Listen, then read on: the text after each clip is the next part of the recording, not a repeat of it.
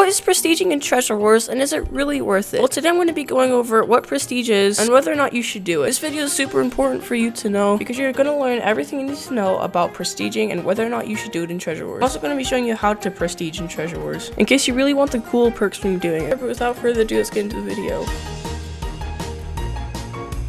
So in Treasure Wars, you unlock prestige once you hit level 100. Once you hit level 100, you'll unlock this little item in your hotbar and you'll be able to use it to prestige. Basically, the first time that you do this, you'll get 500 quest points, which can also be unlocked by doing quests, full avatar, and a bunch of other perks. Should you really do this, and is it worth it? Basically, if you do this, you'll get reset to level 1, but you'll keep everything that you have unlocked in Treasure Wars. Yeah, you get some cool stuff, but you also lose all your levels you've worked hard on. Depending on how much time you did spend on unlocking these levels, and if you bought any boosters, then it really just depends on what your preference is. This avatar cannot be unlocked without doing prestige, and it's the only way to get it. However, I'm not really sure if it's worth it, so that's up to you to decide.